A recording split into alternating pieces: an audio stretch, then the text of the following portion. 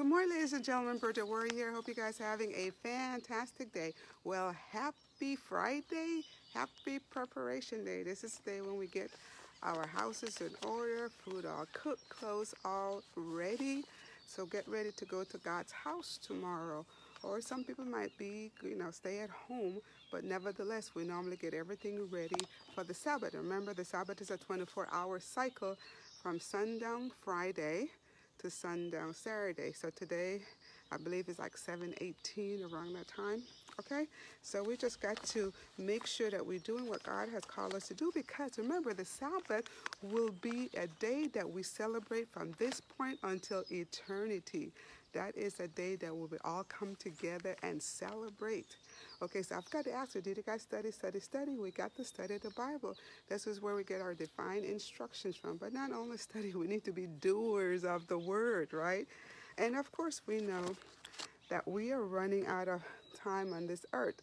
This wickedness is increasing, and so as wickedness is increasing, so is disease in the animal kingdom. That's why we should be careful not to be eating animal products, okay? So, of course, we also know that Jesus is a gentleman, and he keeps on knocking on the door of our heart. And he states, "For God so loved the world that he gave his only begotten Son, that whosoever believeth in him should not perish, but should have everlasting life." And that is John 3:16. It's so good. God does not force his will on any of us. We just got to be the individual that say, "Lord, I surrender all." And then he comes in and he washes us and he cleans us up, right? And he just gives us that U-turn, turns us around, and we just say forever thankful, thankful, thankful. Okay? So before we go into our scripture reading, let us bow for prayer. Dear kind and gracious Heavenly Father, I thank you for this beautiful day, Father. I thank you that you've given us another opportunity to get our life in order. I ask you, Father, that at this moment that you will decrease me so that you will be increased is my prayer. In Jesus' name, amen, amen. I tell you, you could hear the birds chirping in the background. It's so beautiful. I've got one dog over there resting and another one here resting. And so scripture reading is coming from Matthew 23 verses 8. And it says, "But be not ye called Rabbi, for one is your master, even Christ, and all ye are brethren." So that was Matthew 23 verses 8. So our topic today, remember, we're still dealing with the Ministry of Healing, the same book, and it's Saved by Hope. Saved by Hope. So let us go into that. It says, we are saved by hope. And you can find this in Romans 8:23. The fallen must be led to feel that it is not too late for them to be men. Christ honors man with his confidence and does place him on his honor. Even those who have fallen the lowest, he treated with respect. Let me repeat that. Even those who have fallen the lowest, he treated with respect. It was a continual pain to Christ to be brought into contact with enmity, depravity, and impurity, but never did he utter one expression to show that his sensibility were shocked or his refined taste offended. Whatever the evil habits, the strongest prejudice, or the overbearing passion of human beings, he met them with all pity, tenderness. As we partake of his spirit, we shall regard all men as brethren, with similar temptations and trials, often falling and struggling to rise again, battling with discouragement and difficulties, craving sympathy and help.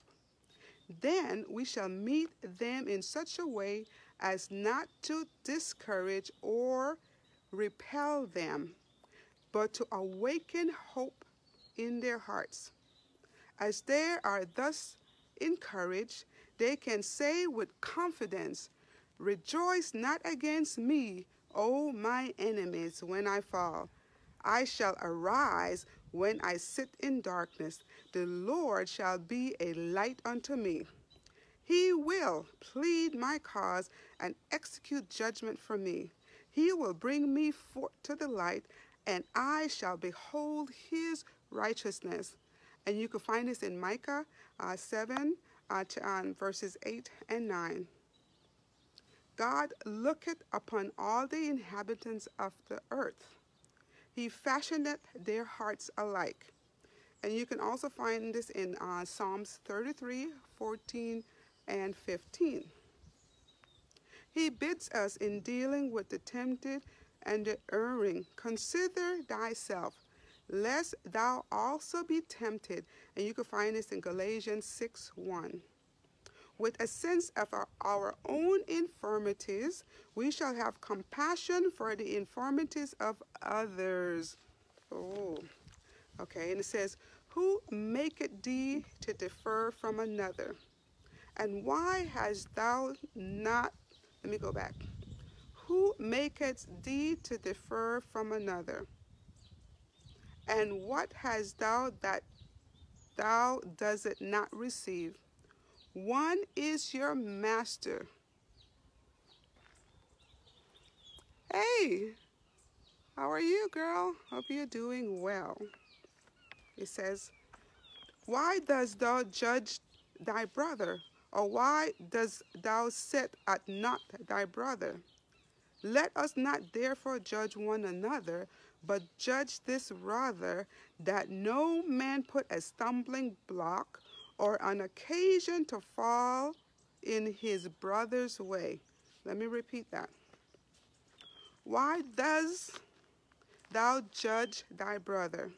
Or why dost thou set at naught thy brother?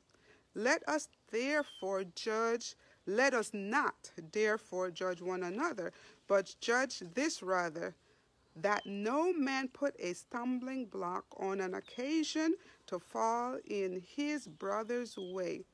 Okay, and you can also do some further study in Corinthians 4:7, Matthew 23:8, and that was our scripture reading for today. Or you can also find this in Romans 14:10-13. Okay, so that concludes Saved by Hope. So on Monday, we're going into pointing out arrows. That will be on Monday. So, just go ahead and go back and study those scriptures. Galatians 6:1, Psalms 33:14 and 15, and then Micah 7, chapter 7, verses 8 and 9. So we as individuals, as children of God, we need to be studying to show ourselves approved, because there's going to be a lot of stuff happening on this world, but it's a spiritual battle that we up against. So when you see things going on, sometimes we can't see it, but God knows what is best for each one of us, and that's why I keep on stating He gives each one of us a bitter cup.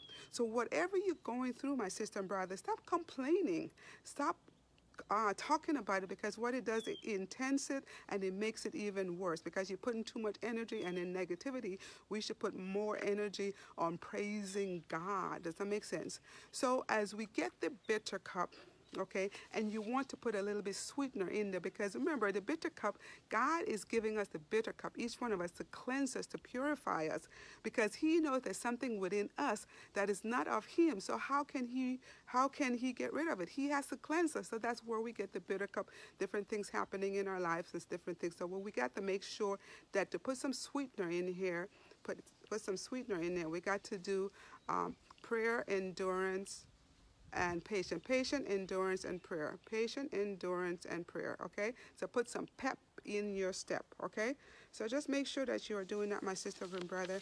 And I know that life happens to all of us, and all of us is at different levels. So that's why we just need to be encouraging each other. And if we see our brothers or sister falling, we go to them in private and encourage them, because we might see something, but then that's not really what's going on. So we need to go to the individual privately and talk with them and encourage them, right? Because don't we all need encouragement? That's what God put us there here for. We all need to encourage one another. All of us have different things that we're going through. All of us. If you are 6 feet above the ground, you are going through something. You might maybe just came out of something or just about to go into something, or you might, so wherever we find ourselves, we just need to give praise and honor and glory to God, okay? So here is the hymn. Work, for the night is coming. Work, for the night is coming. Work through the morning hours. Work while the dew is sparkling. Work mid-springing flowers. Work while the day grows brighter under the glowing sun. Work, for the night is coming when man's work is done.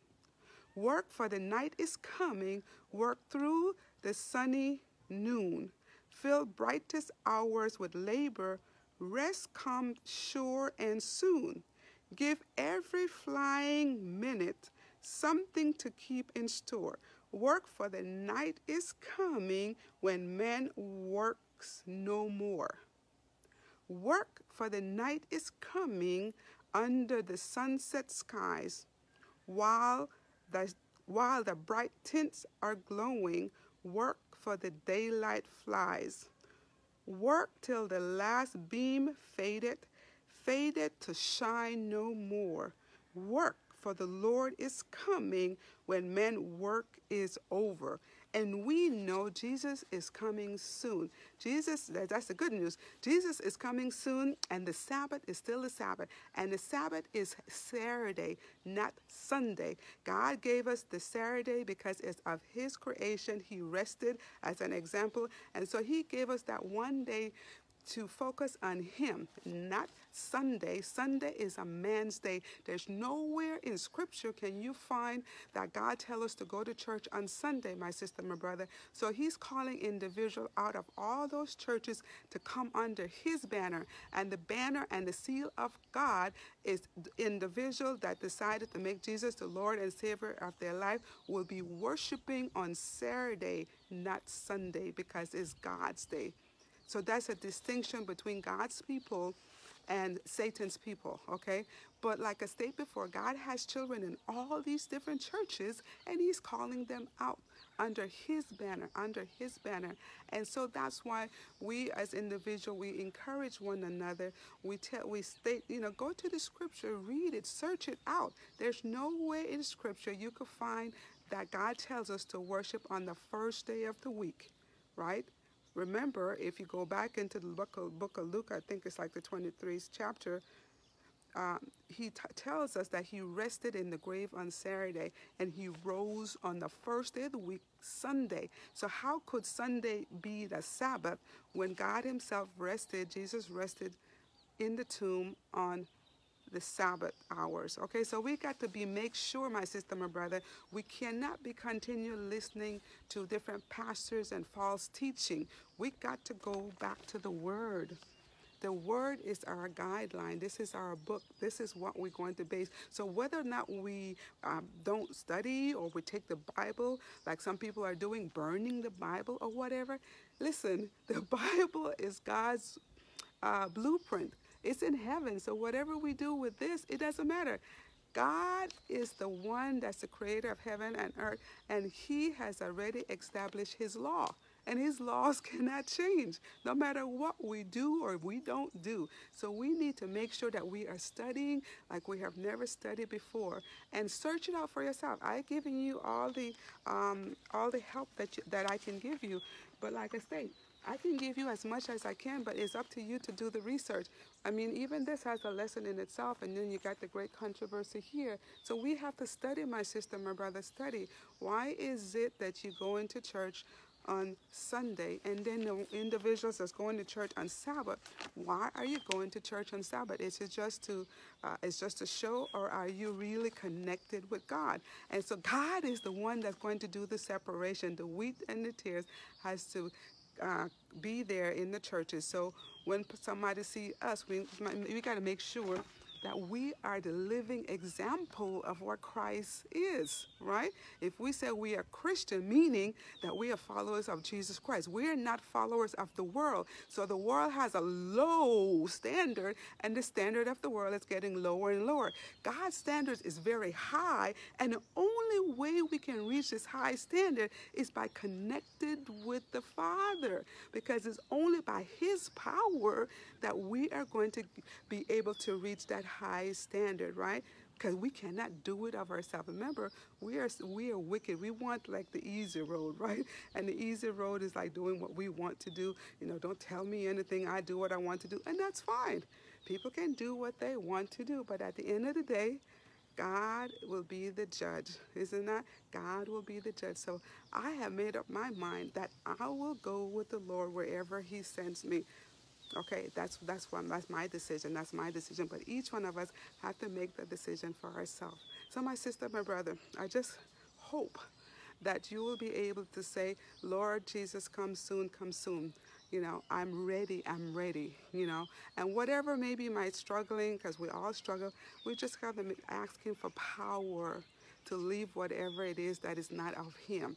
Leave it alone, because remember, we have to be holy people when Jesus comes. Or if He should put us to sleep, or if we should die before He comes, we also have to make sure that once we die in Christ. We die holy people, right? So when He comes, He will raise us up. Remember, the dead in Christ goes up first, and then those individuals that are alive will meet the Lord in the air. So Jesus will not touch this earth when He comes back the second time. We'll be caught up into the heavens, and that's where we're going to meet. And then we go to heaven for 1,000 years. And you can find this in the book of Revelation. So my sister, my brother, just go ahead, study like you've never studied before. So let us bow for prayer. Dear kind of gracious and Father, I just thank You, Father. I just thank You for being the God of heaven and earth, Father, for being the God, Father, that looks down and see us, Father. And Father, we just thank You. We could never able to give You all the praise that You desire, Father. So, Father, we ask You, Father, that You will continue to humble us. Humble us, Father, if there's anything that is within us that is not like You, Father. We ask You that You would clean us up, Father. Clean us up and make us whole, Father. Forgive us for where we have failed Thee, is my prayer. In Jesus' name, amen, amen. Okay, my brothers, my sister, have a super awesome day. And if this was a blessing to you, save to hope. So this topic, somebody needs to hear an encouraging word for the day. Okay, so go ahead and share. Until Monday, we will talk then. Take care and have a happy Sabbath and have a great weekend. Take care.